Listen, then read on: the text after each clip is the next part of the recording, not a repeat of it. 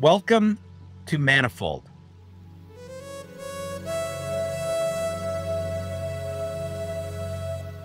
Today's guest is Richard Hanania. It's pretty hard for me to describe Richard to someone who doesn't know him, but what I might say is he's a guy who has a traditional academic background, but somehow escaped and has established himself as a well-known public intellectual already at a fairly young age. And I think it's fair to say with the help of the internet. Yeah. So, Richard, I think I became aware of you mainly through Twitter and podcasts, and various people referred to you, I think, as having very insightful takes or views on all kinds of things, a very large range of things, which I think the audience will come to understand, by the end of our discussion that you've got a very active mind and you're actually thinking about lots of different things. So what I'd like to do is I'd like to start with just a little bit of your personal history because, great minds like yours don't just materialize fully formed on the earth. So somehow there's a development process, and I find it, and I think a lot of listeners find it really interesting to follow that or learn about that development process. So I'm just going to list some things from your personal history and then just let you riff on them. Go on as long as you want, or just comment a little bit on the aspects of your biography that I'm going to go through. Sure. So you went to law school at the University of Chicago.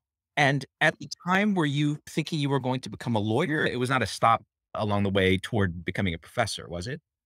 No, not really. So I went to law school, for the same reason that a lot of people go to law school. I mean, I was sort of lost in an undergrad. I mean, I went to the University of Colorado. I grew up on the south side of Chicago. I just went to the University of Colorado, really sort of not thinking. I just had an idea that Colorado seemed like a cool place to be.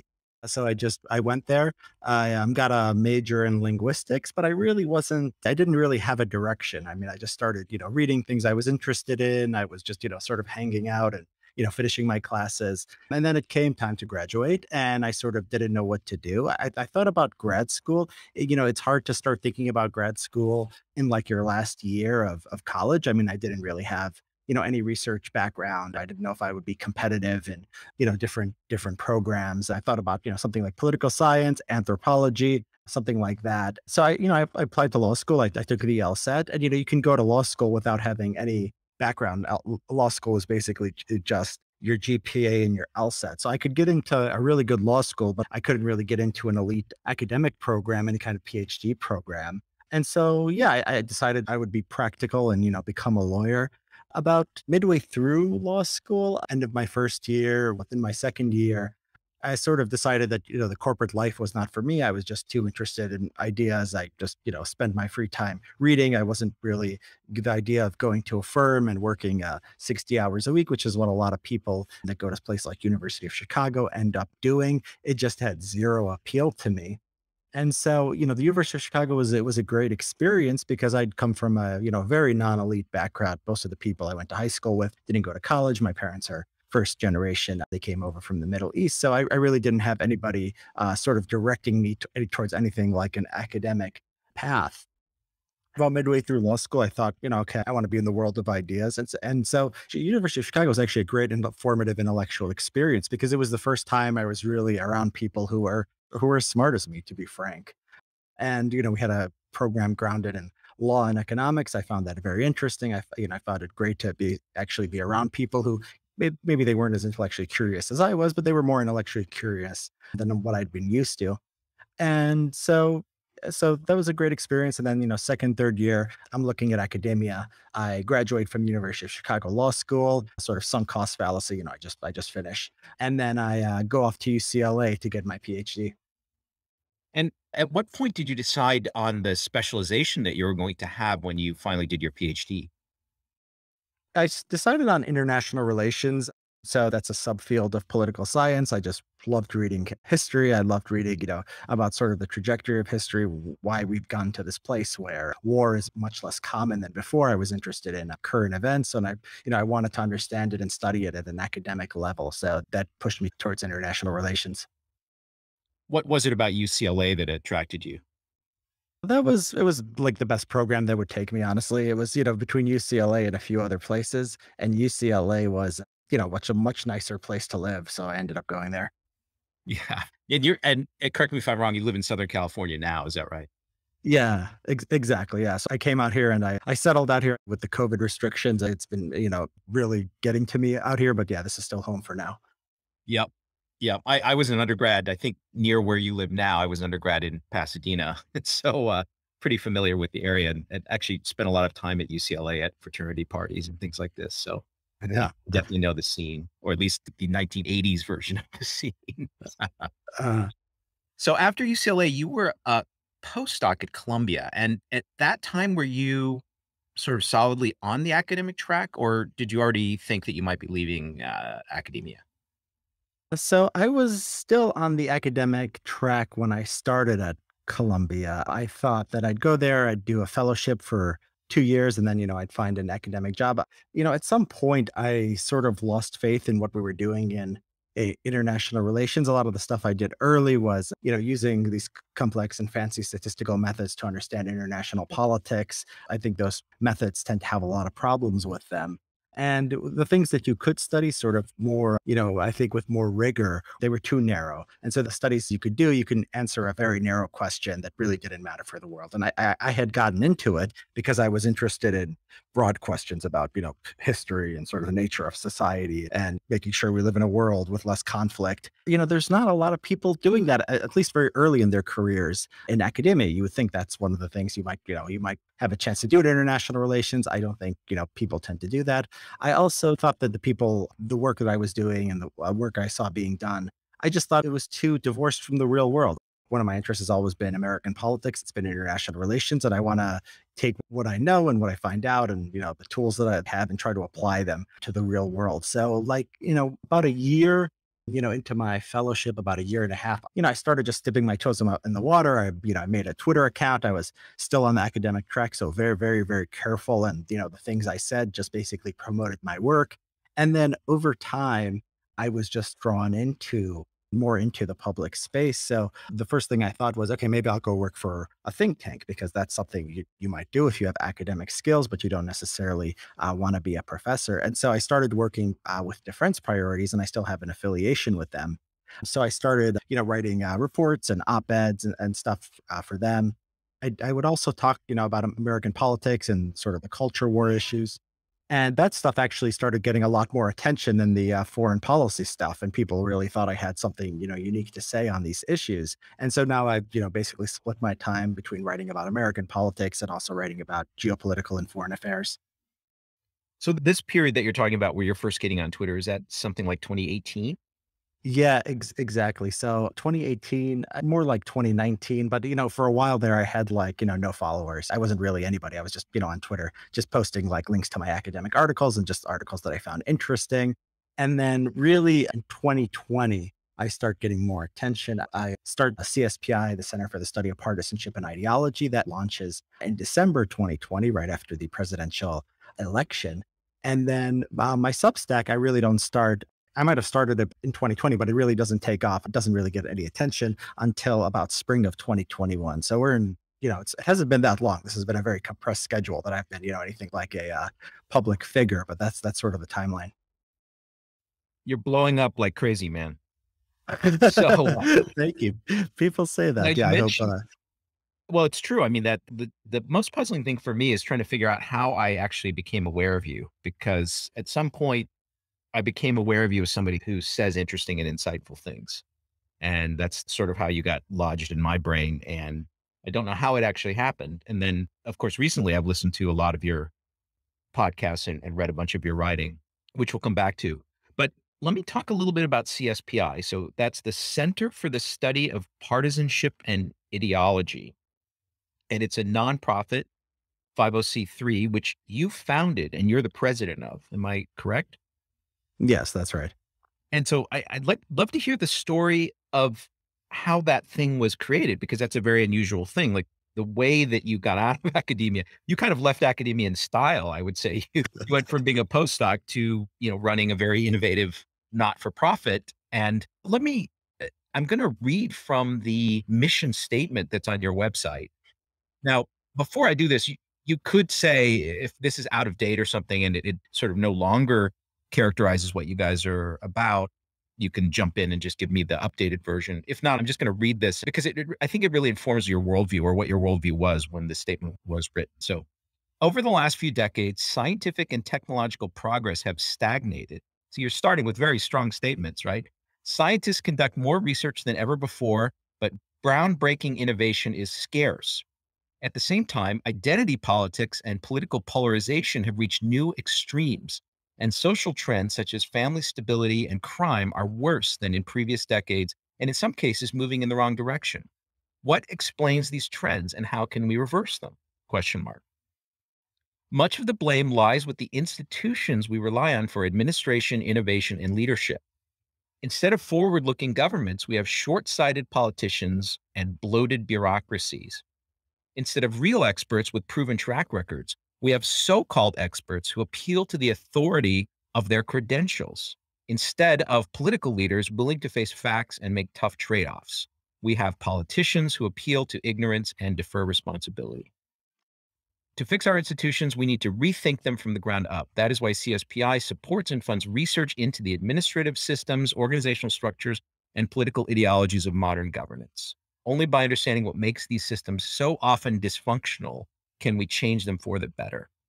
And I want to say, just to compliment you, that, I'm much older than you, and I've been living in this world and, gathering data and synthesizing theory, hypotheses for a long time. But basically, I don't disagree with anything that you've written.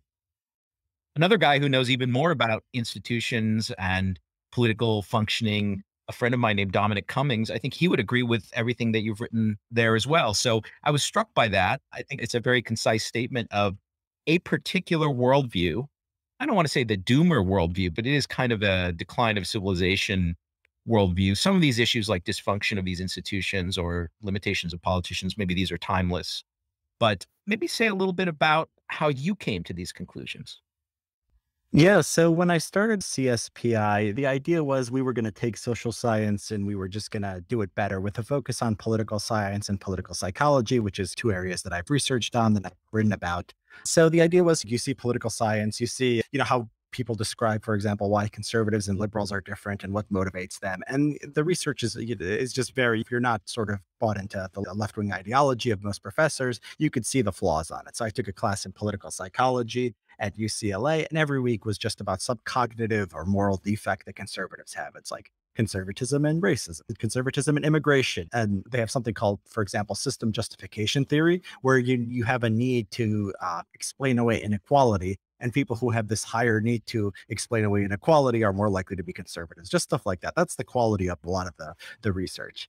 And so I started CSPI with people who I thought were doing some good political science or doing more balance, were giving us a more even and factual and nonpartisan view of the world. No science or field of research in the social sciences is completely free of ideology or partisanship. But I thought that, we need some balance. The way I put it was the intellectual and moral flaws of conservatism have been investigated to death. And, that doesn't mean that everything that people have found is untrue, but somebody should also be looking at what the other side is, what are some flaws or intellectual defects or moral inconsistencies that liberals have, and that both sides, conservatives and liberals and whoever else, however else you want to categorize people, whatever they share in common. And so that we still do a lot of work along those lines, but I came to believe over time. I was influenced by writings of Tyler Cohen, Patrick Collison, Peter Thiel about the decline of progress, and I thought that there was a bigger story here. And I started to see identity politics and what's recently been called wokeness as part of a larger story, in that there's been sort of ideological and bureaucratic capture of institutions. And I would say that the people who are on the right or moderates who complain about the political bias in academia, I don't think they take it seriously enough. I think that the idea is that, disparities are caused by discrimination, and that, we live in a white supremacist society and we have this suspicion, this presumption against objective standards that will show any group differences, and to use those in, business or government. I think that's a huge problem for competent governance. Civil service examination, for example, was done away with because of disparate impact, because groups scored differently on it. we can see with sort of the politically correct ideas about crime and the causes of crime, and I think were largely false narratives about biased policing, we could see what's happened to the murder rate in the last 2 years, just historic rises. So I think there's a broader story here. It's not just that, oh, conservatives are discriminating against. We have a biased view of politics. It's some people and some ideas are not getting a fair shake in academia. It's like these ideas are harmful and wrong, and they have a lot of real world consequences. That's something that I think that the sort of the backlash to wokeness, to identity politics, has missed. And I think that the progress studies people, they're doing a lot of interesting things, but at the same time, I think a lot of them try to position themselves as centrists that don't really grapple with the cultural issues and sort of the larger story here of what exactly is going on. So these two concerns, the sort of the culture war issues, the sort of what I'd call the war on merit, the war on objectivity, along with the decline of progress, I think these are related issues, and we deal with both of them at CSPI. Yeah, so yeah, that was a great summary there. I mean, so our listeners can already, I think, get a sense of the breadth of the topics that you're capable of engaging with. In this mission statement, though, I was kind of struck by the fact that it's true that a lot of the aspects of the viewpoint are maybe more often held by people on the right than on the left.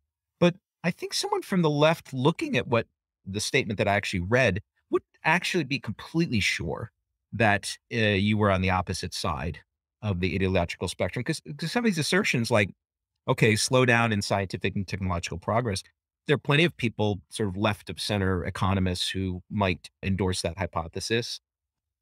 The idea that family stability and crime are worse than in previous decades, I think those are just quantitative measurements that people can make. The idea that politicians are enslaved by short-term incentives and bloated bureaucracies, I think so. A lot of these things are, I think, fairly neutral, and maybe they arose from partially from your reaction, to some very left-leaning material that you were taught in graduate school. But not all the claims really, I think, are right of center in nature. I don't know if you've listened to this podcast. I just came upon it by accident. There were two very left of center professors at Cal State Northridge. I think one is maybe a philosopher and the other one is maybe a political scientist. They spent an hour and a half, I think, seriously discussing just you, Richard Hanania's. I think they called it a conservative worldview, but probably not based on the stuff that's in the mission statement I read. But it was a very serious analysis of your worldview by two left of center academics. Have you heard that? Yeah, I did listen to that. And yeah, I mean, I think there's like a lot of different things I write about, and often somebody will sort of see a piece of it, but not see the other. So the foreign policy stuff and the American domestic policy stuff, they're often like in different worlds. So somebody will see me as just a conservative if they're reading the stuff on wokeness and identity politics and civil rights law and where it came from. And somebody who's only come across my foreign policy writing is not going to call me a conservative. So those people had found a very specific set of essays that they were analyzing. On the broader point on the progress studies, yes, I think it's consciously nonpartisan. And there's a new think tank in DC called the Institute for Progress that just opened up in the last week or so. Tyler Cohen is, sort of seen as sort of the intellectual godfather of the progress studies intellectual movement. And I think people might say he's sort of right leaning because he's pro market, and he's this economist who likes markets and is skeptical of government in a lot of ways. Nobody would consider him like a conventional Republican or a conventional right wing personality. So you're right. There is nothing necessarily sort of partisan or related to one side or the other on these issues. Now, I do have to say that to try to be, nonpartisan and not to come down on one side or the other in the culture war, it can have its advantages. But I think if you're trying to do that too hard, and I have no problem with people who are trying to have as broad appeal as possible, particularly if they're working in Washington and have to actually convince politicians on a day-to-day basis on stuff to do, which is not what CSPI is trying to do. But I think that there should be somebody out there who is willing to take on questions related to progress and related to the state of institutions that is directly related and that might actually, be seen as something that's coming down on the side of the right. So, one example is we had a report by a guy named Leif Rasmussen. He's a computer science Ph.D. student in Northwestern. It's about the rise of woke language in NSF grants.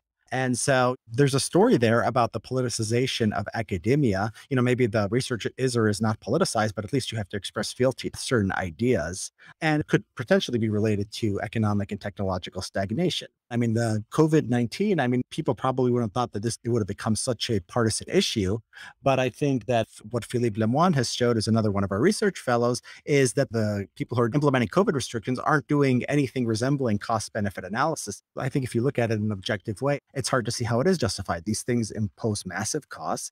And if they do help in, reducing the spread of COVID, it's not very obvious. It doesn't jump out from the data. So you are imposing massive costs on people and their ability to live their normal lives for at best an uncertain influence on the spread of COVID. And I think this is particularly true after vaccines became available.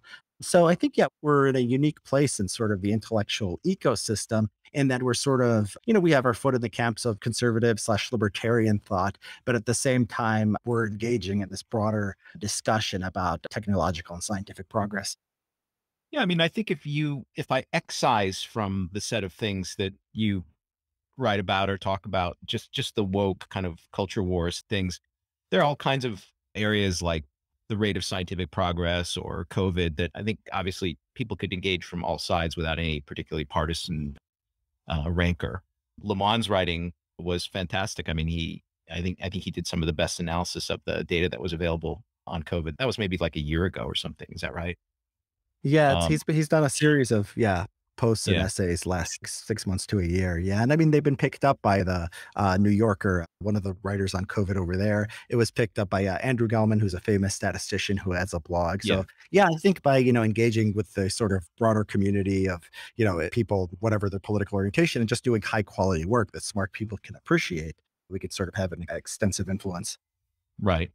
We could do a whole show talking about science and technology and the rate of progress and whether there really has been a slowdown. This is something I've discussed with Tyler in the past. To be 100% honest, I don't think it's easy to really understand this question unless you are yourself a scientist and technologist, because it could be simply that a lot of the low hanging fruit was picked in an earlier period, and it's nobody's fault, and maybe not even the fault of our institutions, that progress seems to have slowed down.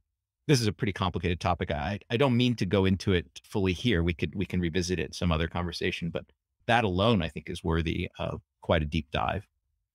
Yeah, I mean, yeah, we can go into it or not. I agree with you that it's very, very difficult to sort of measure these things, and people do the best they can, but it's hard. And there's a response to the idea that the low hanging fruit is, well, they say, well, also at the same time, computing power is increasing, and we have new tools like being able to sequence the genome cheaply. We have a lot more researchers and a lot more money being thrown at the problem, so it's hard to know whether it's actually harder or easier. I mean, there's a lot of advantages that we have that previous generations didn't have. But I think there's certain areas like policy areas where you can look and you can say, okay, our institutions are really doing a bad job. So I think there's become something of a consensus among many that nuclear power is somewhere where we've really dropped the ball. This is a clean and effective and affordable source of energy. And just the regulations have been overly burdensome. I would say stuff like in personnel management, we know, IQ tests are better than a lot of things, but they're not being used. And there's going to be all kinds of unseen effects of not using the best methods we have to select people for different jobs or universities. And that's getting worse with, colleges dropping the SAT. So I think there are areas like that where we can look at and say, okay, we're really dropping the ball somewhere. Even if it's getting harder, we are making mistakes, and it's worth finding out, where those places are. Yeah, I agree that there are many readily identifiable mistakes that are being made. You mentioned nuclear power. I think a kind of rational civilization looking back from 100 years from now will say, what was wrong with these guys for purely emotional, kind of non-rational reasons? They left this power source untapped for a long time.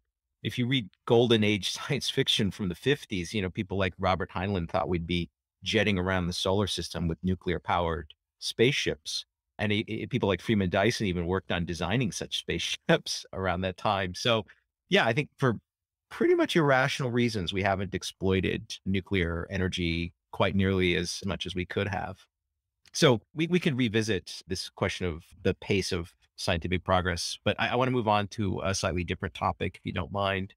For an old guy who, grew up without the internet, maybe you can describe how you perceive the intellectual nexus that you're part of. It seems to me that even in the last few years, we have this phenomenon of fairly well-known public intellectuals. I kind of put you in that category. You're becoming a well-known public intellectual, mainly mediated by, I would say, social media. Substack, things like this. Now, I'm curious how that constellation of public intellectuals looks to you. I'm afraid that the ones that I like might be a little bit right shifted and I'm missing out on some that are on the left, or maybe I am being kind of fair in the way that I absorb content and evaluate these people. So maybe you can just map out what you think the space looks like. Yeah, it's very interesting. So when I started writing, I said, "Oh, maybe I'm going to place op-eds in, major newspapers, and I'll get a lot of attention that way." And I've been published on pretty much most, if not all, of the major newspapers in the United States.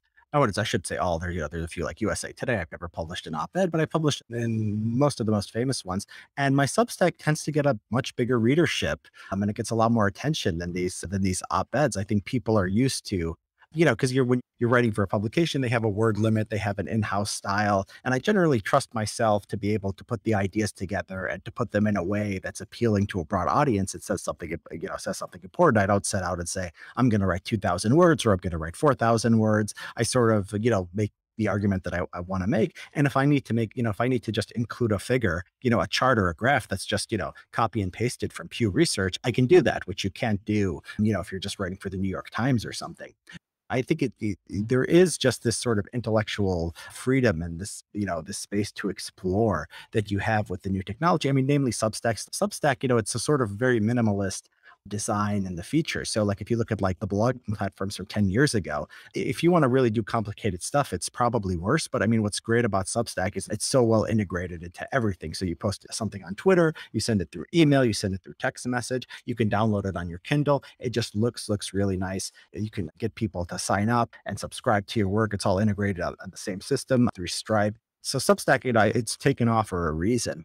The intellectual space, the places where I am most active, I think I tend to follow people who are, better on their own than they are with an editor. So, I think there are a lot of good, there's a lot of interesting policy analysis done on the left. I think the people who came out of Vox, like Ezra Klein and Matt Iglesias, they do a lot of great work. I wish actually there was more conservatives who didn't just deal with big ideas, but sort of did the day-to-day of, policy of, what's in the latest stimulus bill and things like that. There's just, I think, a sort of an underinvestment in that kind of thing. And I think despite all the culture war concern among conservative, or what's used to be called the intellectual dark web, with sort of the cultural influence of wokeness and different policies that people get upset by, there's been less of a sort of a policy agenda and thinking about what politics can actually do to address the things people care about. One of my essays, Woke Institutions is Just Civil Rights Law, was an attempt to actually, provide that path forward.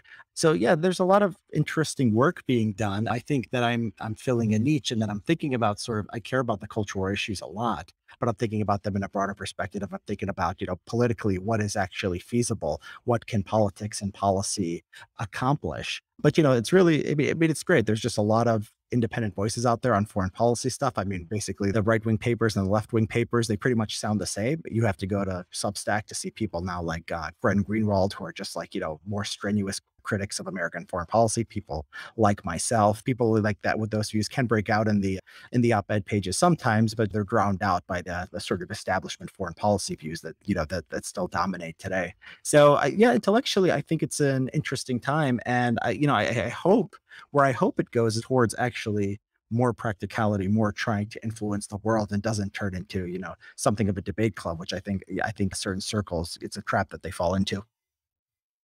I think that, if you took a set of, I guess they would be assistant professors your age who are trained in social science, foreign policy, history, areas like this, I think most of them would envy you because, you're not saddled with the day-to-day departmental stuff that they have to deal with.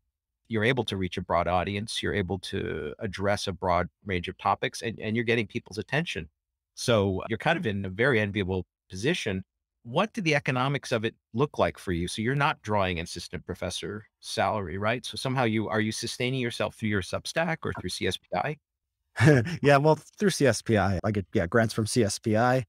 The Substack, it's not feasible because I get some subscriptions, but I do not paywall anything as of now.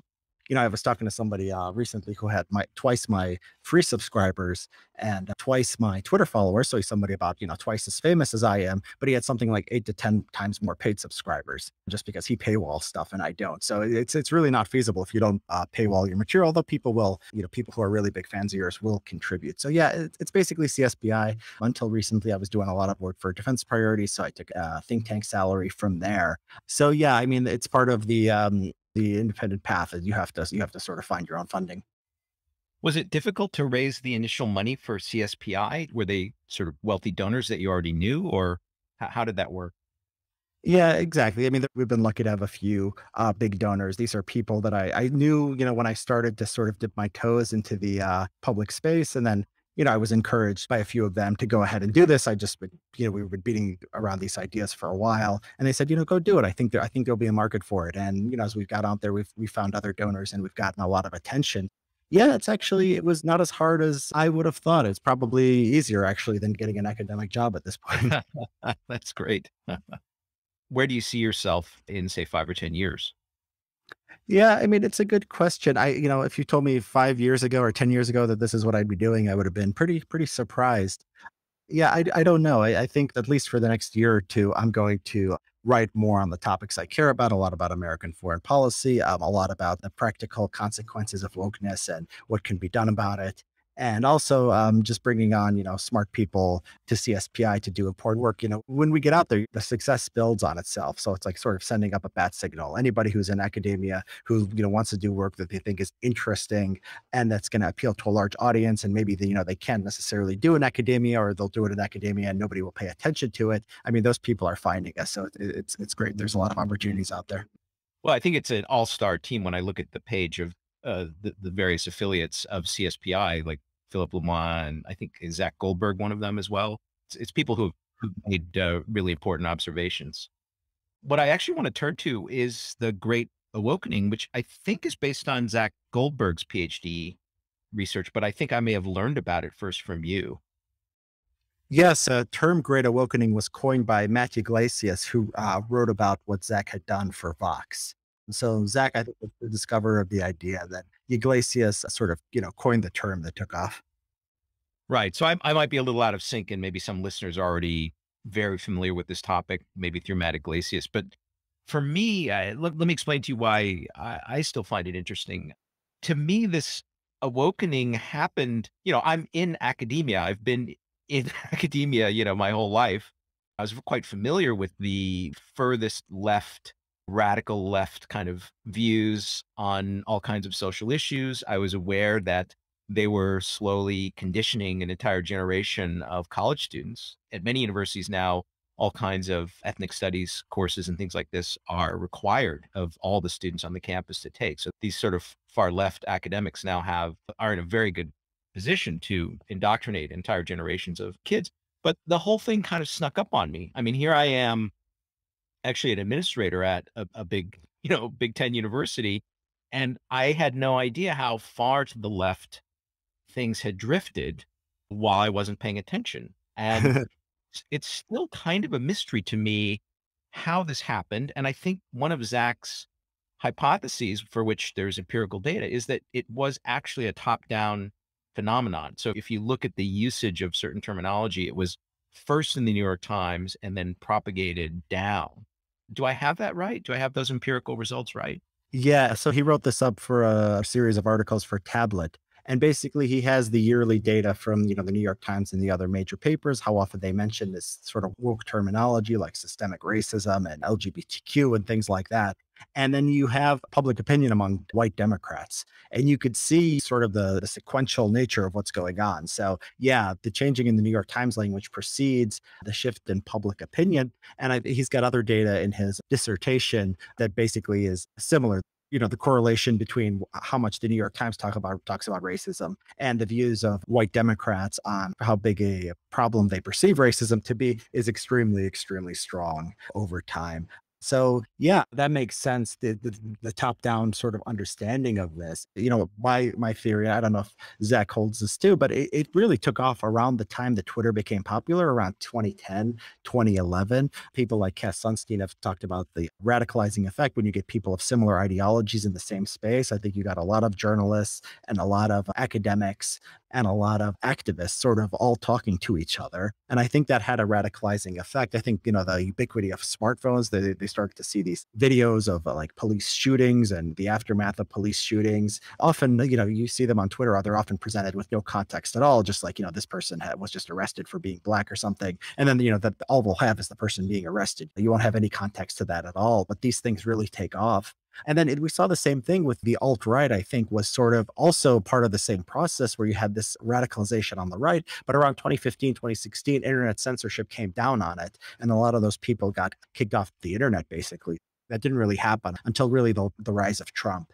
I think a sort of a simple explanation, if I had to design one, it's basically social media and internet technology radicalized the elites, and then the elites started sending messages that got picked up by the general public. The portion of the public that listens to them, of course, a portion of the public, hates the media and will do the opposite of what they say. But for the people who listen to them, I think that that's pretty much the process. Yeah, I think that comports with my impression.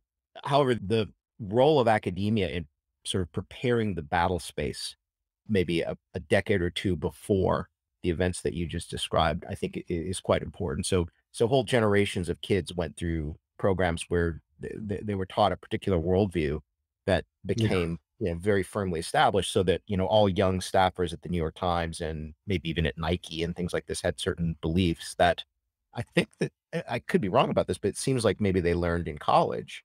And so then, the situation was ripe for this impact from social media, and then maybe some downward pushing of ideas, from the elite sources like the New York Times. So, one of our researchers, Eric Kaufman, has also done research that relates to this question too. And what he finds, and he relies on other researchers found this too, is that it doesn't seem that people's political views change all that much during college. So, if you look at like, the political views of freshmen versus seniors, there doesn't seem to be a lot of movement there. So, I don't know if college is necessarily brainwashing people. When I taught undergrads, it seemed like for most of them, it went in one ear, out the other, whatever I was saying. But it seemed like there were a few who came to college and did become really into sort of the campus culture and started to, speak the language of the professor. So, maybe it's like a small minority that's particularly prone to being radicalized in this environment that went out in the world and had the outside as influence. I should amend what I said. So I did not mean to imply that the vast bulk of college students are really getting successfully indoctrinated. It's the ones who are eventually going to be the activists, the most radical, the most a category a friend of mine calls the berserkers, the ones who are really going to, you know, lead the charge when they're trying to affect some change Yeah. or attack someone. Did you ever watch the Yale Halloween costume video where they're all yelling at Nicholas Christakis? Yes, absolutely. Yes. So if you go back, I watched the whole thing, and it seems like how many people were involved in this thing that became the focus of our intellectual culture. There was like 6 or 7 maybe just yelling at him, and that was enough to turn our intellectual culture upside down and make people think that there was something major happening at our university. So yeah, it doesn't take a lot of people. I think this is one of the themes of my why is everything liberal essay, is that most people, even if they have political views, you can just poll them and see what the average is. The average is a little bit right or a little bit left, but most people just want to be left alone. They want to make money and have a nice life and hang out with their friends. Those who care the most have a, outsized influence, right? And so, it can be useful to study broad trends in public opinion, but I think it's probably more useful to look at what's happening with the sort of the most radicalized and energized and motivated portion of the population. Yeah, I think that's exactly right. I think it's a relatively small number of outliers that are really driving things, what my friend refers to as berserkers. And yeah, I'm probably not that different in age from Christiakis. And I saw those videos and I was just in shock because, he was we're not even allowed to use this term anymore, probably, but he was the master of Silliman House. So Yes. at at Harvard and Yale, the faculty member who lives in the residential college and runs it is called the master, although I guess they've gotten rid of that title now. So he was the master of Silliman College, and I used to have lunch in Silliman all the time because it's the closest residential college to the science complex at Yale, so where the physics building is. So I used to go. So I guess I was a fellow of Silliman when I was a professor there, and so I used to go to Silliman, and they would give us free lunch because they wanted us Mm. to interact with the undergrads. But the professors would all go to have lunch, and we would all sit. Most of the professors just wanted to sit with other professors, and so I was one of the few that actually liked talking to undergraduates. But I knew that courtyard extremely well, and when I saw those kids yelling, I could not, in all my experience, I could never imagine students in the time that I was at Harvard and Yale yelling at the master in that way. It was just shocking to me. But when you watch carefully, yeah, it is a very small number of kids probably that are really taking the lead. Yeah, exactly. So, yeah, my undergrad was University of Colorado, and people used to call it the Berkeley of the Rockies because it was sort of at the cutting edge of a lot of this stuff, for a state school back when I went to college in the middle 2010s. I ran into ideas in college, a half decade or decade before I saw them out there in the real world. So I was introduced to the idea that gender is on a spectrum and we can't have two genders. Somebody said it in class once, and there was a girl who was sort of self-satisfied, like she'd said something smart, and I sort of chuckled to myself. This was really the first time I'd heard such a thing. And then, in 10 years, it becomes conventional wisdom. So, yeah, I mean, I think this would have been sort of a laughable view to most people who were undergrads at the same time I was. And then, yeah, 10 years later, I mean, you could see, especially on things like gender identity, you can see the direct line from the universities to the real world. Are you familiar with the Foundation series by Isaac Asimov? I'm familiar with it. Yeah. So, he has this conceit that there could be a subject called, I think, psychohistory, which is very mathematical, but it can actually predict the evolution of societies. And, I never liked Foundation series for that reason. I just thought this is ridiculous. It's not going to be that way. Like, Uh-huh. psychohistory is not a real thing. And this is a good example because you and I lived through and everybody else lived through this great awakening. We had our antenna attuned to what was happening on campuses. And you're younger than me, so you were more attuned also to what was happening in social media. But still, I think to actually demonstrate really what happened, to kind of really pin it down, is still kind of an open problem. Like, I don't feel, I wonder whether academics who write about this period 20, 30 years from now will get it right about what really happened. Yeah, I mean, do we have an understanding of what happened in the 1960s? I mean, it's hard to understand these things, right? A bunch of new ideas came in the 1960s that were pretty radical. I mean, we had some, positive influence on society, some very negative influences on society, and I don't think we have like a standard explanation of what happened, right? These things are inherently mysterious. Yeah, I mean, part of my skepticism about the possibility of anything like psychohistory, it makes me think, yeah, we might have still the wrong story about the 50s and 60s. Now, it seems to me, so I was a young kid in the early 70s, and the 60s kind of lasted into the 70s, actually. So some of this is familiar to me. And, the thing is that there were very strong drivers in that period. So the kind of 50s post-war conservatism, there was obviously a very strong reaction against that Mm, among younger kids, teenagers. And then, of course, you had the Vietnam War, the idea that you could get drafted and go to Vietnam and get killed. Those sure. those are very strong drivers that could push society in various directions. I kind of, wrongly accepted a bit of this Fukuyamaism that we had kind of entered into this stable, prosperous, we kind of have things figured out, world.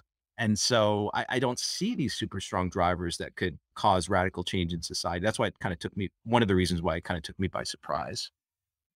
Yeah, I mean, and not only Vietnam, you had sort of the moral certainty that came from the civil rights movement. Yes. One thing people say is that basically you had TV footage from the first time of, brutalization of black people in the South, and that, shifted public opinion. And so you had that and sort of that moral cause, and then you had Vietnam. But it seems like even if you have nothing sort of morally, as undeniable or as sort of, inherently compelling as those things that were going on in the 60s and 70s, I mean, people can, people are good at sort of imagining moral causes, right? So gay marriage and then the trans issue and then police brutality. It seems like, you're able to turn the volume up to 11 despite things that, they might be problems, but they're probably not problems to the extent that people think. I think technology is just very, very important here. Like, to go back to social media, to go back to the fragmented nature of the media. I mean, you see it on the right. There's sort of it's a cliche to say the right wing echo chamber, but some ways I think it's good. I think it's prevented like the COVID hysteria, and I think the red states have had more reasonable policies during COVID-19. But at the same time, you have like this anti-vax stuff, right? That is nonsense, and you have these people that are sort of in their bubble. So it seems like just technology has allowed sort of. I think a lot of it is just reflection of human nature. I think there's people who just want to be angry, who like the sort of the sport of politics, and conspiracy theories have always had a appeal to people. And I think there's, sort of standard conspiracy theories on the right. And I think the left wing views about systemic racism and a lot of these things can be compared to a sort of conspiracy theory. So it seems like there's a lot more options out there for people to indulge in different ideas and form different kinds of communities. It seems to me, if we did, I try to identify the big drivers, in the '60s, civil rights movement, Vietnam War, and maybe a kind of reaction against the conservatism of the '50s. So those were strong drivers. I think I agree with you that the one really strong driver that you can identify for these recent social upheavals is really the smartphone and social media. I mean, people, my kids spend all their time, looking at their phones. And so, or everybody does now, I guess, nowadays. And so, yeah, that's probably the main enabling factor that caused all these things to happen just in the last 5, 10 years.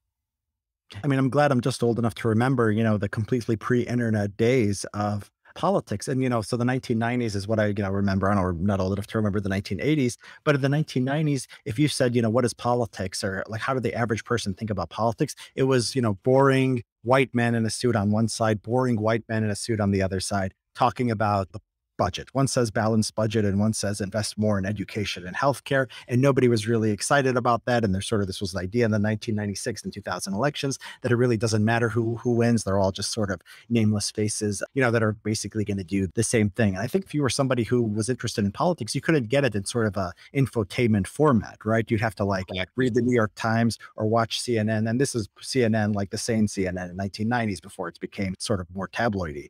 And that was just boring, I think, to most people. And then you have, right wing talk radio, I think really pioneered sort of the infotainment business. Then you have Fox News coming, I think, in the late 1990s. And then you have these things on the left too. It seems like, the fragmentation of the media landscape. It seems like these things are really important. So I'm conscious of the time. We've been on probably an hour now. And the next topic I was going to go into is your book. Do you feel like you still have energy to discuss your book a little bit? Oh, sure. Absolutely. I think I can go, I think I can go quite a bit longer. So sure. Oh, great. Okay, so your new book is entitled Public Choice Theory and the Illusion of Grand Strategy: How Generals, Weapons Manufacturers, and Foreign Governments Shape American Foreign Policy. And I guess for my audience, we should first define what public choice theory is, because I think not everybody's familiar with that term. Maybe can you give me a one or two sentence definition of public choice theory? Sure. Public choice theory came out of economics, and it's basically the idea that you use economic analysis with the focus on the rational individual as the fundamental unit of analysis, and you use that to explain political outcomes. So there's more specific applications of it, but at a broad level, that's basically the idea. So rather than, sometimes when we discuss foreign policy, we sort of describe the state as a unitary actor, like Russia wants this and the Yeah. Italians want this. And what you'd like to do maybe is disaggregate that into individual, maybe not all the way down to the individual person level, but certainly to powerful interest groups that are working, that have their own incentives. And it's their activities that actually shape what we call foreign policy by nation states. Is that a fair characterization? Yeah, exactly. So public choice, I mean, has had a much bigger role to play in analyzing American politics than international relations. And international relations has been pretty wedded to the unitary actor model that you just have to sort of think of states, as the fundamental unit of analysis, and you go from there. Now, so we talk about things like grand strategy. What does the United States want? What kind of, world is it trying to shape? What does it want out of this conflict or that? And we don't really, we don't think about a lot of domestic politics like this. So, what is American grand strategy on immigration, for example? It's one of the things I talk about in my book. There's basically an idea. There was a legislative history between the 1965 Immigration Act And then basically, that had all kinds of unintended consequences. It was updated in the early 1990s, and there have been little changes at the edges, but there was no grand strategy of the kind of immigration policy we had. We had a law, it had some consequences that were intended, some unintended. And then basically we're here. And same thing with the healthcare system. You could see sort of these incremental changes. Everything is built on, the system that came before it. And so nobody would be silly enough to say, what is the American government's grand strategy in healthcare? What are they trying to accomplish? We know that there's just a lot going on, and there's interest groups, and there's the voters, and then there's just concentrated interests, and there's, status quo bias and all these things. So I'm trying to understand American foreign policy in a similar way. I think that some people in academics who study international relations do this unquestionably, but I don't think that the field as a whole, or our public discourse surrounding geopolitical issues, I don't think it takes this perspective seriously enough. So first two chapters of the book is basically laying out the theory. And then most of the rest of the book is going into different aspects of American foreign policy, like the sanctions regime, like where we station troops abroad, and trying to see whether it can be explainable through the grand strategy model or through a public choice model. And my argument is the public choice model gives you a better understanding of what's going on. So once again, I can't help but agree with, in the case of your book, what your assertions are.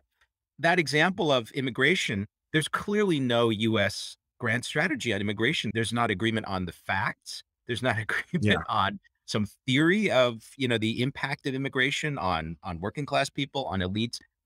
So just a giant mess with competing interests, and it's obviously what happens in U.S. policy regarding immigration is clearly it's an emergent thing which involves lots of different competing influences.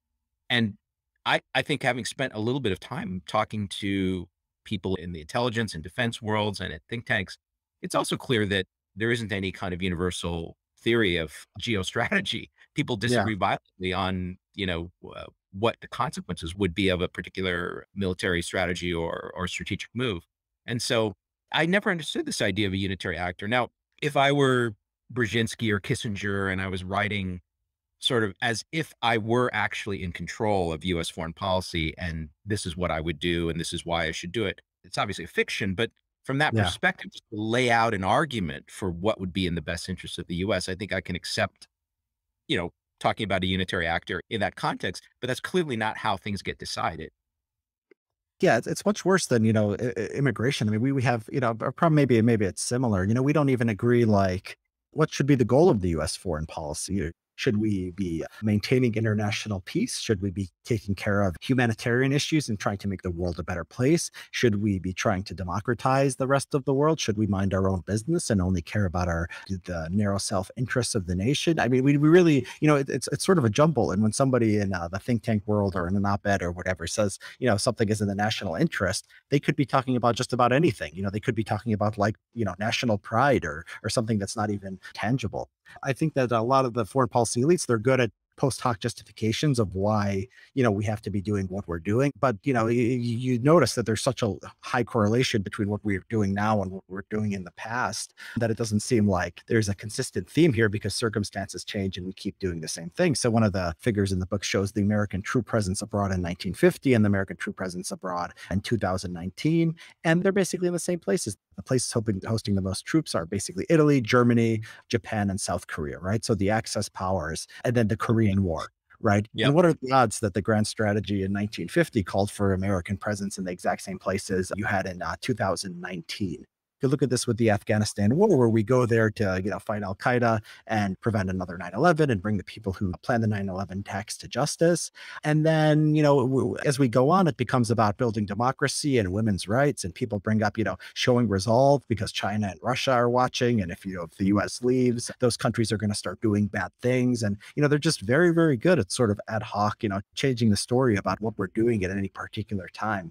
I think foreign policy, is sort of unique in sort of the extent to which we have this need for coherence to tell ourselves a story about how it all makes sense. And you could see why people who are foreign policy elites and presidents, would have an incentive to play along. They want to portray themselves as shaping world events, not necessarily just reacting to interest groups and this acting in accordance with the status quo bias and following public opinion or intellectual fads. But, I think if you think about it carefully and you really analyze what's going on, I think it's very hard to get there that that's actually what's going on. So is the thesis of your book considered radical or heterodox? Are you anticipating that lots of academic IR people are going to attack you or consider your book unrealistic? um, I don't know. I don't know if like, how much they're gonna actually, notice it. I think it's gotten a lot of attention outside of the field, but I'm not in academia anymore, so I'm not really in those circles. So a lot of them might notice it or they might not. If they did notice it, some of course have. It's not like nobody has seen it. I think they're open to this critique because I really take seriously sort of the intellectual history of international relations and sort of what the basis of the unitary actor model is supposed to be. I know this literature well, and I can say, exactly what's wrong with it.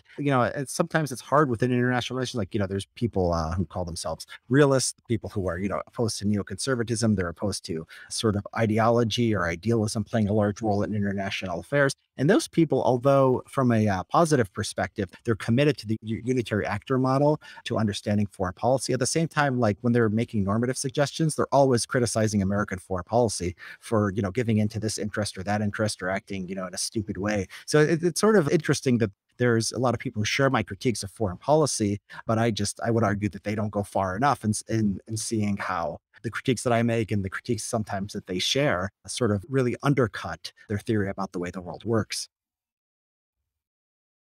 Yeah, I imagine though people who have some experience in DC who see how the sausage is actually made would find your characterization of how these decisions come to be much more plausible, right? I mean, very realistic. Yeah, I mean, it really depends. I mean, some of them, have a like we said, have a sort of a psychological or a career interest in the unitary actor model and presenting American foreign policy is a lot more coherent than it is. And the top levels of the government are appointed by the president, so they're to a large extent political actors. International relations is an interesting field because you look at like Foreign Affairs, which is not the most famous academic journal, but it's considered a serious academic journal, and a lot of their, people publishing in there are like people like Henry Kissinger or Condoleezza Rice. So the field does have a sort of intimate relationship with power in a way that a lot of other fields don't have. So I think there is a tendency to sort of accept the establishment narrative of what the US is actually doing abroad. But I think anybody who's like known some generals and watched what they do after they retire and how, you know, uh, budget decisions are made about big ticket weapon systems and things like that. They have to acknowledge that special interests really, it's a little bit like this woke discussion we were having earlier, where most people are not following it very carefully. They don't have a big dog in the fight or anything, but there's some special interest group, Raytheon or whatever, that really cares about how a particular decision goes. And they're exerting maximum pressure on the system to try to get what they want in Washington. And Yeah, surely people who are familiar with Washington must acknowledge that. yeah, my impression of just listening to people sort of who've been in Washington and talking to them about these things is that they will readily acknowledge that, some interest group might have an influence on American foreign policy. But I still think for a lot of them, there's a tendency to see sort of the big picture as still having more, coherence than it does. So like a typical thing somebody might do is they might say, why does the US antagonize Russia? They're going to push them closer to China. China is the real threat to the United States. So some people will say that. And so they'll maybe acknowledge whatever forces are pushing us towards being a little more antagonistic to Russia, but at the same time, they're sort of buying into the idea that American foreign policy is or like can in really a coherent way actually focus on China, right? So they're still accepting that there is some kind of grand narrative that there was worth fighting for, rather than just sort of a lot of disconnected policy decisions that are based on inertia, status quo bias, politics that that aren't really connected to one another. So I think this idea of like grand strategy and the rational actor or unitary actor model, I think it's very deeply embedded into the way people think about foreign policy. If my book was just like, oh, interest groups sometimes have an influence on American foreign policy, it wouldn't be saying anything new or anything a lot of people can disagree with. I'm presenting, I think, a more radical critique of just the way we talk about it and the way we think about foreign policy. Even if people accept, some portions of that argument, I think that's hard to swallow for a lot of people. I see. I mean, I do think that if I'm trying to explain what US strategy should be, I feel it's okay to say, okay, if there were a unitary actor, say you had a very strong, unusually strong president and political party and political regime in power, that if they really could have their way in all these decisions, this is how they should view the chessboard and this is how they should strategize. I think that's okay. But then obviously you have to be realistic about what really can happen given constraints from domestic politics, et cetera. Yeah. Yeah, I think that's right.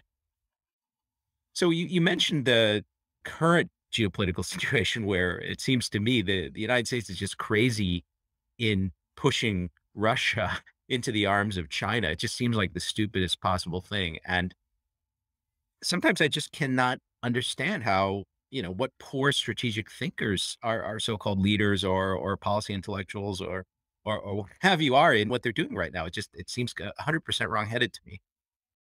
Yeah, I mean, the geopolitical situation is sort of simple. I mean, Russia cares a lot more about Ukraine than the US does. And Russia has sort of the power to influence Ukraine more than we do, or to exert its will through economic, or ultimately, there might be military coercion by the time people are listening to this. A lot of it is driven by ideology, interest groups. So, for example, the decision to expand NATO, there was an article out, actually, Peter Beinart's Substack the other day points out that when the NATO expansion after the fall of the Soviet Union was originally on the table, a lot of the prominent minds in foreign policy, people like Henry Kissinger and George Kennan, were saying, "What are you doing? This is crazy. Why are we expanding NATO? Why are we getting closer to Russia? There's no reason for this." And it seems like, American establishment really wasn't thinking about it this much. There was lobbying from these Eastern European countries. There's lobbying from NATO itself. There was a committee set up by a guy named Bruce Jackson, who was a Lockheed Martin executive who was really pushing for NATO expansion. And, there was a clear financial interest there. And we just did it. And then we kept expanding NATO. And there's sort of there's a bureaucracy there to keep it going. And we just keep getting closer and closer to Russia.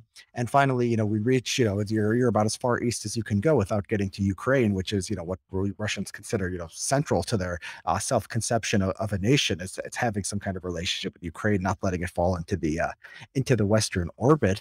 And, these people have been thinking about these things in a certain way for a long time. It's given them, prestige and status as champions of the transatlantic alliance. And I think if we had a grand strategy, and maybe Biden would want to do this if it was politically plausible, we would just tell the Russians that, Ukraine is not going to go into NATO. I mean, there's nothing vital here for American security. I think he may have given them private assurances to that effect without producing the written document that they wanted. The thing is, it's hard to make that credible, right? Because even when we sign an agreement, would like the Iran nuclear deal. I mean, one of the problems with Iran now is basically Republican senators like Tom Cotton and Ted Cruz. They're saying that any Republican in office is going to tear it up, and they're probably Yep. right. So that's Yep. even if you get a signing. So I wouldn't trust a private assurance. So, if I was the Russians at this point. But this is one of the problems of grand strategy. It's like there's a political winds change, administration change, and the president actually has a lot of power, but that stops there from being really coherence across administration. So I think Biden actually might, if it was just up to him, he's shown some skepticism of sort of the more hawkish views in the foreign policy establishment. He showed skepticism over Libya. He pulled out of Afghanistan. He was skeptical of Afghanistan even a decade ago when he was in the Obama administration. So you could imagine him, giving up on the idea that Ukraine will eventually be integrated into NATO and the EU. But I don't think he could do that even if he wanted to. So it looks like, that we're in a pretty bad position.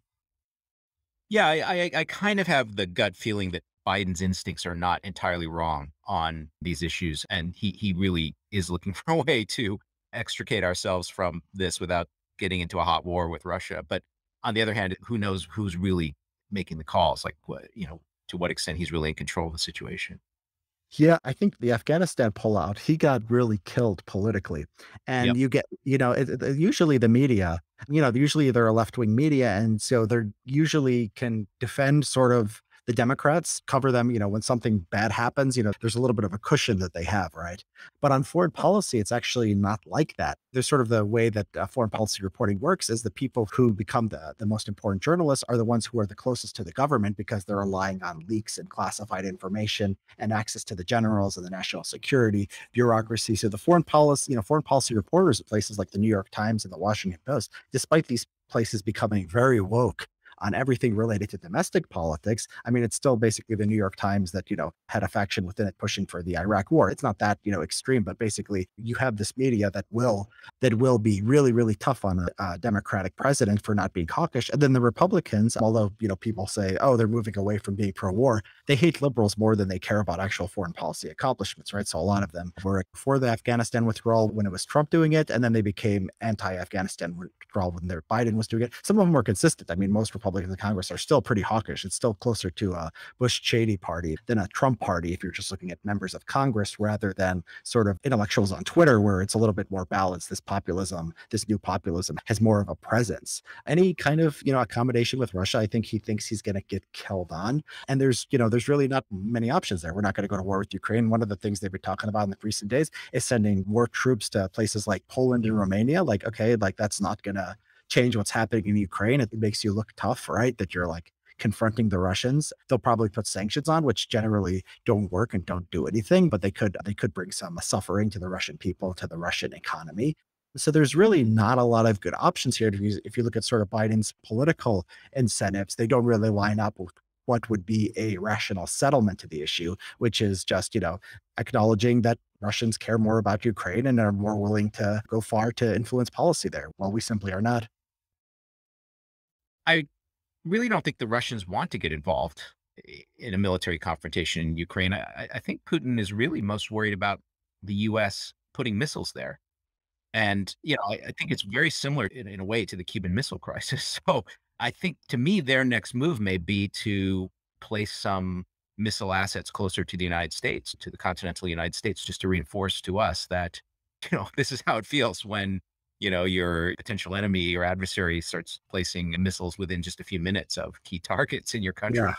Yeah, and this gets to like sort of the hypocrisy around the whole discourse. They say, well, we can't rule out NATO membership because Ukraine is a independent nation, so it can make its own decisions. I mean, how did that work out during the Cuban Missile Crisis, right? How does that work out when Russia or China, starts doing things with Venezuela? Even like economic relationships between China and Venezuela are treated by the United States as some kind of threat to the United States, much less a military alliance or placing missiles. So yeah, I mean, these arguments that the foreign policy hawks make don't sound, credible when you just imagine if the situation was reversed, they would make a completely different argument, but, they still stick with them despite, despite these very obvious critiques you can make. Yeah, I don't think they ever demand this kind of internal consistency or symmetry, or they they ignore the golden rule. Like they never try to understand what it looks like from Putin's point of view. That's just beyond their ken, I think. Yeah, and it's funny. I mean, the lack of self-awareness is just, mind blowing. So, I mean, the H.R. McMaster, the former national security advisor, he goes around saying we need strategic empathy. And then you read like what he means by strategic empathy. It's just like figure out how to like, thwart these people and whatever they want to do. So Robert Wright has a great Substack where he writes about foreign policy, and he actually tries to apply the idea of strategic empathy towards understanding foreign countries, potential adversaries, and it just doesn't, the common sense use of the term doesn't match what the way that the foreign policy establishment uses these words. So not just strategic empathy, but things like rules-based international order or like deterrence. These terms are often either ill-defined or they're defined in inconsistent ways, and I guess that's one of the things that made me want to study foreign policy is I thought that the thinking around it was, really, really bad. And I could improve, the way we thought about these things. But, I started to believe that there was that the thinking is bad because there's an incentive for the thinking because it allows us to continue on the doing what we've been doing. When I was growing up, I played a lot of board games, not just Dungeons and Dragons type games, but kind of things which were meant to be realistic simulations of modern warfare, World War II, things like this. And anybody who's played those games, typically you don't just play one side; you played all the sides, and so it's very easy for you to understand. Like, okay, if I push this close into the Ukraine, the Russians are going to have to respond this way, right? And it's just amazing to me that people who pass themselves off as foreign policy specialists or even military strategists, I think don't have even that level of understanding that a kid who just happened to have spent a few years playing these games would have about the actual situation. Yeah, I mean, I think at the heart of it, I think there is a sense of they don't want to say this out loud, but there is a sense of moral superiority. It's the idea that Russia is a dictatorship. They don't protect human rights. We are a democratic nation. So we get to play by different rules compared to these countries that, don't have Yeah, legitimacy. Now, that is absolutely it's absolutely the case that they are operating from that yeah. sense of moral superiority, and they'll often, like, when I'm debating people like this, they'll say, "Don't try to suggest that there's any false equivalence between us and them." And they really do feel this way, but then my next question to them is, can we just descriptively at least then just, I'm not suggesting there's moral equivalence, but just put yourselves in their shoes. How would you react if you were Putin and you saw this happening? What would you do? Yeah, And, exactly. even that exercise, I think, is pretty hard for them. Yeah, exactly. I mean, I would push back on, the idea don't make this moral equivalency between the US and its adversaries. I mean, neither Russia or China has done anything abroad that compares in the destructiveness to the Iraq war, right? So if you want to say, oh, don't make moral equivalency, I mean, you have to sort of answer for the humanitarian consequences of American wars and also American sanctions. I mean, you Well, do the the 2 meant Italian. well. Yes, right. They meant, yeah, they do it because they're, evil and sitting in a lair, rubbing their hands together. And we just, make these honest mistakes, right? But even if you don't demand the moral equivalency, you just say, yes, America is good, they're evil, but at least maybe you could acknowledge they're somewhat rational. So then Mm. how are they going to react when you do X? And Yeah, I I think think that's it's what CNN and lots of these people were saying when we were expanding NATO to the further to the east, that they could just see that eventually you get a nonlinear response and where the cost benefit is just completely wrong. Like, what are we getting out of this to have to deal with that nonlinear response? Yeah, I think that when you grant that like a side is evil or you start with the premise, I think that kind of sort of rational analysis becomes very, very hard. So, we see this, I think, in a lot of wokeness in the morally charged places in domestic politics. Like if you want to have a rational discussion, okay, like a liberal has something like, anti-discrimination laws. And you just want to have, a rational discussion, like what kind of incentives does this create? What are the effects or something like, affirmative action. Once you sort of acknowledge that, racism is like the ultimate evil. And so anybody who commits racism, like you don't think about their incentives or like what they might do, right? You just have to sort of force them to do what you want. So I think that this is actually, if you want a hawkish foreign policy, this is a smart strategy. I remember the run up to the Iraq war. There's just a lot, tons and tons of stuff about Saddam Hussein and human rights violations and all the poor people he oppressed. And in that climate, it's just really, really hard to say, okay, does this war, make any sense? Because you are always like so close to being, sympathetic with Saddam Hussein. It's like trying to defend, Nazis who want to speak and someone's shutting down their speech. It's just very hard because these people are seen as so evil that you can't make a principled free speech argument or talk about their incentives or interests or anything like that. So I think this is actually, if you want to, understand what's going on in like the foreign policy discourse and why it's pathological, I think this idea of just the other side being evil is just a real hindrance to understanding. Well, I agree that that kind of moralism is, as Frank Herbert would say, the mind killer, right? Like that definitely kills your ability to reason rationally about this. The earlier stuff like Iraq war, like sort of luxury wars that we could either choose to have or not have, that was an era of American supremacy. But here we could lose. We could, Russia has more nukes than we do. And so I just think these people they're completely bonkers. We cannot even conceive of how ugly this kind of military confrontation could get, either with Russia or with China. I think they just do not get it. Yeah, these are tail end risks, and you're right. I mean, Russia, has the ground forces to fight a war in Eastern Europe. We have some troops there, but not really. But they also have, I think people have not updated their view of how modern war actually works. Like they think we could get air superiority, but what's actually going to happen is that they're going to knock out all our bases in Europe with missiles right away. And it's going to be extremely ugly. Yeah, and then you think, I mean, you're not even bringing in, nuclear weapons, and it's a really ugly situation. And you do have these tail end risks that you have to take seriously, and we're not taking it seriously, unfortunately. I think that there's a desire to see these people are doing in foreign policy. They're serious and they take the gravity of the situation, they give it its due. And, we just don't see that. I mean, if you look back in my book, I talk about the decision to go into Iraq and Afghanistan and the sort of the strategy that we took there. What was the plan to basically occupy those countries indefinitely? And It's shocking. If, people are interested, go read the part on Iraq in particular, but also the part in Afghanistan, just how cavalier, Bush and those around him were about making these decisions. They just, they decided to invade Iraq. A month after the invasion of Iraq, they still didn't know whether they would hand it over to the exiles or they would basically undertake a long and extensive occupation. They chose the latter, but really it was done with very little discussion, very little thought. And, they just made the decision and moved on. It's sad to think that that's probably what's going on here too with Russia and Ukraine. Yeah. Of course, they're the issue. The thing that they were playing cavalierly with were the lives and futures of Iraqis, right? Whereas now they're playing cavalierly with the lives of hundreds of millions of Americans if we actually end up in hot war with the Yeah. Russians or the Chinese. So it's much higher stakes, actually. So that's what scares me is that there doesn't seem to be, at least say what you want about the Cold War, but it was actually conducted with a certain amount of analytical professionalism where people were very keenly aware of the stakes. And I think this is maybe is a little bit of physicist chauvinism on my part, but a lot of the people who had input into policy during the Cold War were the physicists who had actually built the bombs. And they, I think, were much, much more realistic, for example, than the current crowd that runs US foreign policy.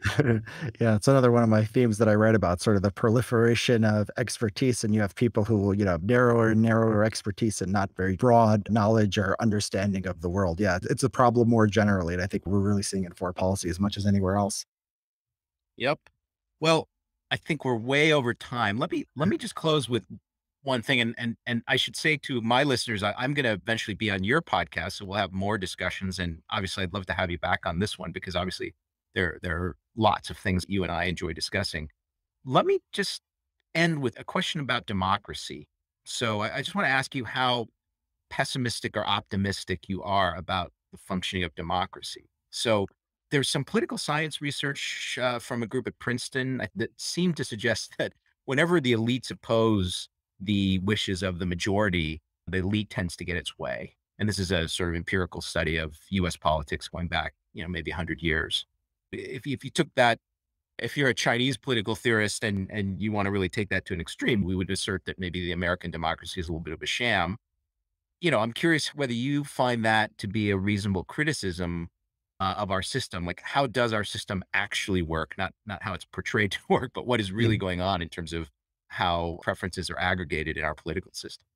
Yeah. So if you're thinking about the sort of the justifications for democracy, I don't think the justification that the people get what they want is necessarily the strongest ground to stand on because as someone who knows a little bit about public opinion, it's very fickle. It depends on how you ask the question. It depends on how you frame things. So it's, very hard to go like, from what, the public real wants. It's hard enough to figure that out to get the policy. And any realistic system is going to have to account for the fact that most times in most places, people are just not paying much attention. Maybe, public opinion has a role to play in whether we actually go to war with Russia. But like everything that led to this point, like bringing Moldova and Montenegro into NATO, most people don't even know that happened, much less have an opinion on it or are able to, influence what we're doing.